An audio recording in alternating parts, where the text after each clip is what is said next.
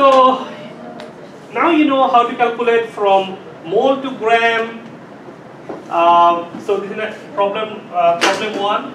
In problem one, so one you calculated mass from the mole. So you get a mole multiplying by molar mass. You get the mass of the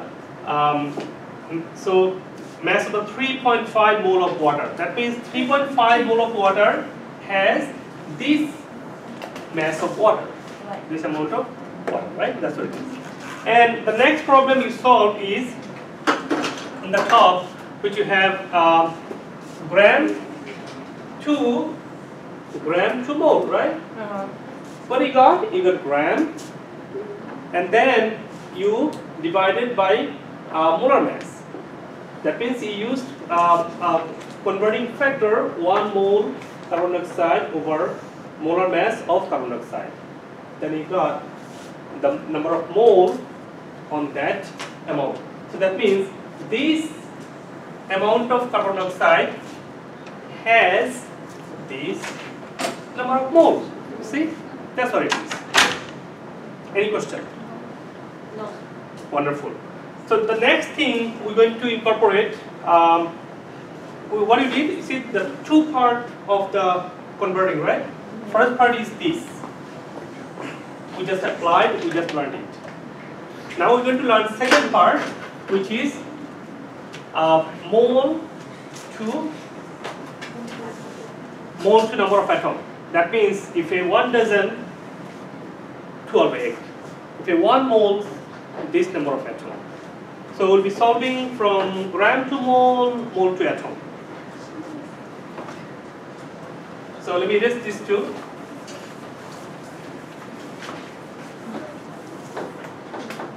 So I'll keep one for you on the top, and we'll be bringing the bottom. Okay, what do you have in the PowerPoint? Our PowerPoint has a couple of more examples for you. Gram to mole, and you see, equal to dividing the molar mass into mole. Okay, one more example for you here. You have a gram, you have a option to calculate the mole. So this is how many atoms percentage in chromium present, right? So what do you have in here? You have a gram of chromium in a diet. So and then gram, you need to see how many atoms on that diet. So that means you have a gram converting to the mole, then mole need 2 atoms. This is 2 steps. So earlier one we did 1 step, gram to mole. Now we'll be doing mole to gram to mole, mole to atom. So what is given? 1.0 times 10 to negative 6. Let me make an example for you. That'll be easier because this one you can see when you go home, right? This is posted for you. Let me make an example so that you can relate, with other examples, different ways. So question is, how many atoms in 5 gram of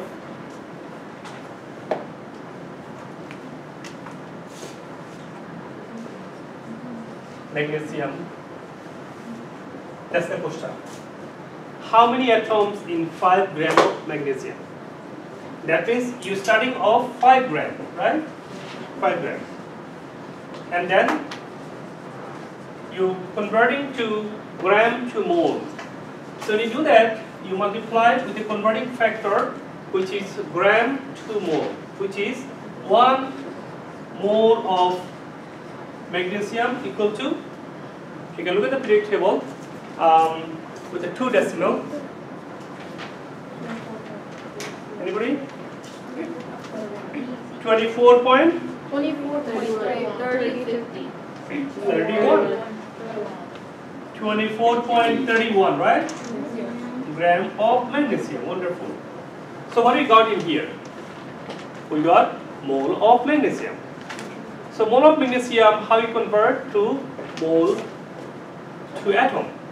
So look at that.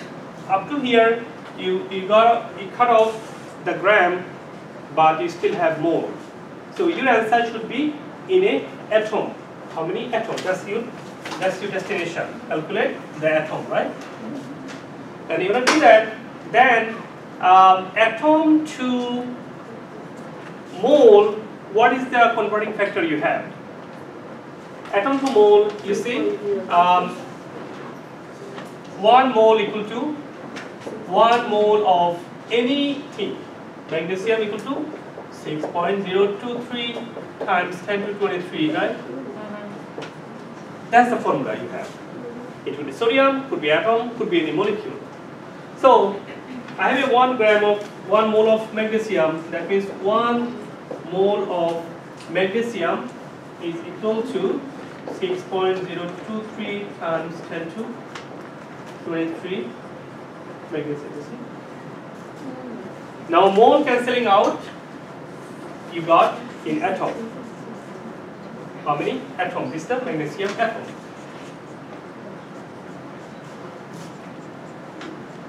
Now you see what you got. You got 5 on the top, 6.023 times 10 to 23 over 24.3. Use the calculator. When you use the calculator, do not touch 10 to 23. Do not touch it. Yeah. Do the other part. So that would be, what do you do? 5 times, yes, 6.023 divide 24.3, yes. So you got 1.23. So how many sig figure you need? 3. You need, how many sig figure you need in here? You have only 1 sig figure, right? Okay. So you write 1, so you got 1.239 times 10 to 3. So that's how you got. So 1.239, if you use calculator. So remember that this exponent, do not put in a calculator. Leave as it is. You see, it's top, leave the top. And do other part, put the answer. And if decimal is not in the right place, or you got too big number or too small number, then you adjust it by moving decimal left to right, and you change the exponent. If you forgot, look at the first chapter. We talked about that, how to convert smaller number or bigger number to exponent. Okay. So, but in here is fine. Decimal is after 1 digit, which is totally fine. Okay.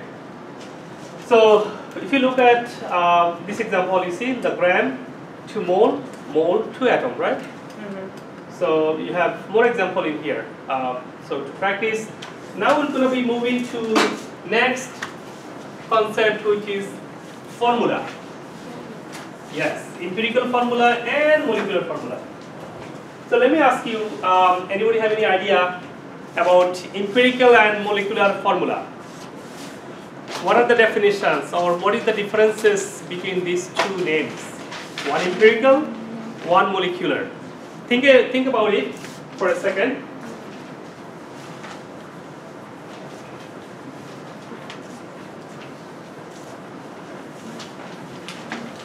Okay. First of all, what is empirical formula? So basically, it's like a simplified version. Simplified version of molecular formula, yes. So this is a simplified version of molecular formula. For instance, H2O2, right? You know what is the molecule, right? Someone want to drink it, right? Okay. So if you make it simplified version, which is 2:2, you can get smallest ratio, smallest integer ratio. You cannot make H.2 and O.2, right? No. It will be integer ratio of these two atoms is HO, you can write like this, 1, 1. 1 you don't show it, right? 1, 1. That's called smallest ratio. For instance, if you have this compound C6H6, so you can write we just CH. CH, right? So CH could be simplified version of some other molecule too. So for instance, if I have a C2H2, you see? So one empirical could be coming from two different or many different molecular formula, because it's a simplified option. But one molecular formula only for single molecule. You see? This is for single molecule, hydrogen peroxide. There is no other name with H2O2. But HO could be simplified for many molecules. Right? So what is the difference? The difference is, this is the actual number of atoms present in a molecule that shows up. But this one is simplified option. The smallest integer ratio of atom in an integer.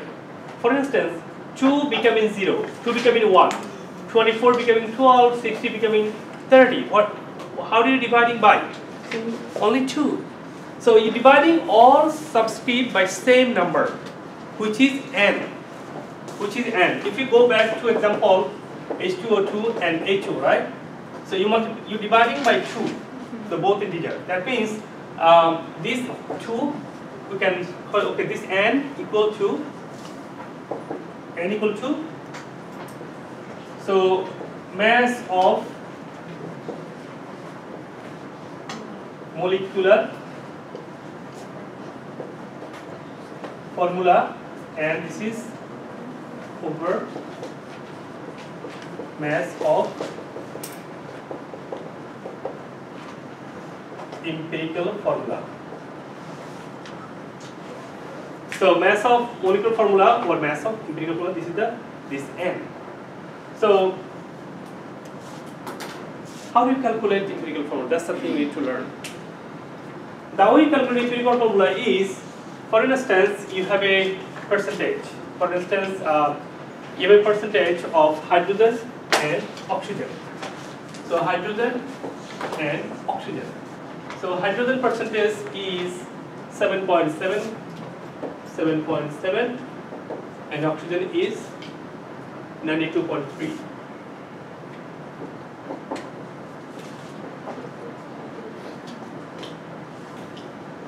This is the percentage, right? You got. So sometimes you will have a percentage of atom in a molecule. Sometimes you have a gram of atoms in a molecule. So your goal is to see what is their empirical formula, what is their molecular formula. That's your goal is. So in that case, first the percentage, if it is percentage, then you took percentage as a gram, 7.7 gram, 92.3 gram. See? You convert them to the gram. Then, if you get gram, you need to go to the mole, because these two numbers, you see, 1, 1, that's actually mole ratio. So you convert. Tell me how you convert gram to mole. How you convert gram to mole? You just did it today. By dividing by molar mass, right? Yes. So that means what do? You're dividing 1 mole of hydrogen over for 1.008 gram of hydrogen. So remember, dividing by molar mass, you get into the mole. Same thing for oxygen. If you have a this is carbon, not oxygen. So this carbon you're dividing by 12 gram of carbon over 1 mole of carbon. Then what you got? You got the calculator. You got about 7.7, and this is the mole. This is the mole you got. And the other one you got, if you divide 92.3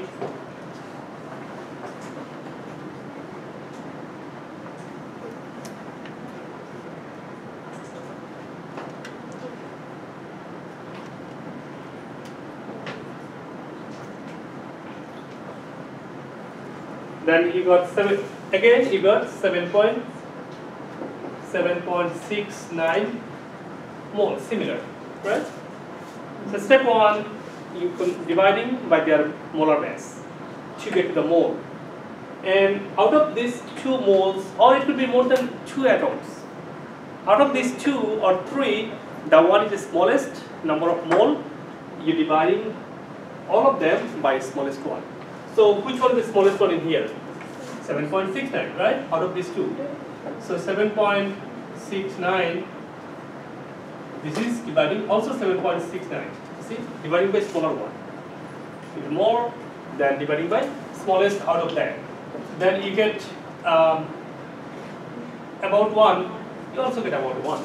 See, you can get approximate value to make it integer, because you don't going to put any number subscript other than integer.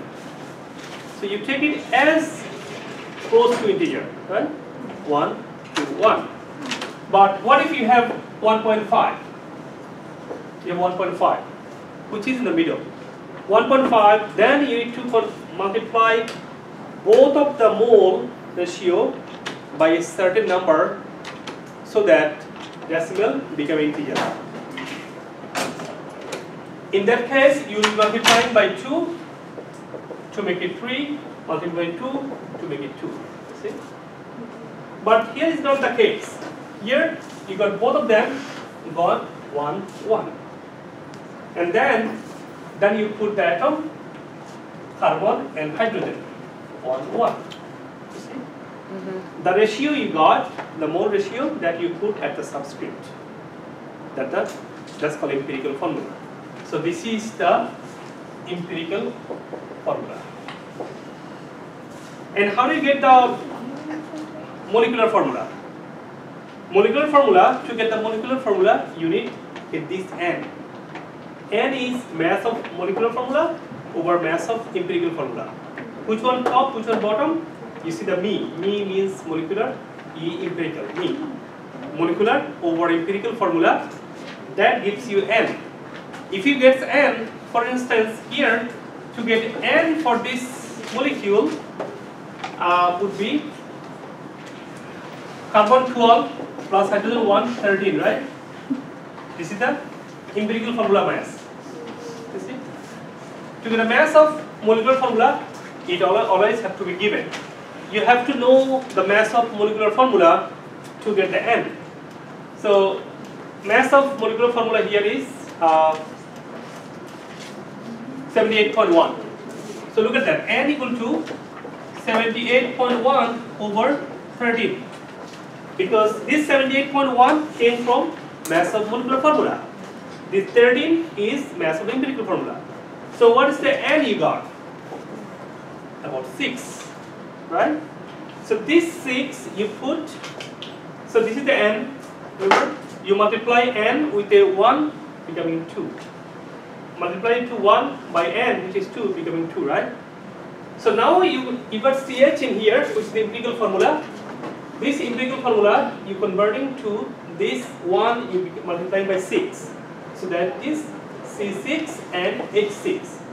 This is the molecular formula, and this is the empirical formula.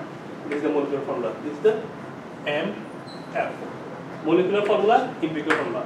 Go back to recapping. You had a percentage. You dividing by their atomic mass. So get to the mole. Mole you put it as their subscript to get the empirical formula. To get the molecular formula, you have to get the N. N is molecular molecular over empirical. Molecular mass over empirical mass. You got 6. This 6 is going to be the N integer, which what you multiplying to the subscript. That gives you C6H6. You see? So I have more problems. You can solve them. Practice. Next class we'll be solving more to make it concept very clear. Okay? Thank you. Next class. Next class? Yeah.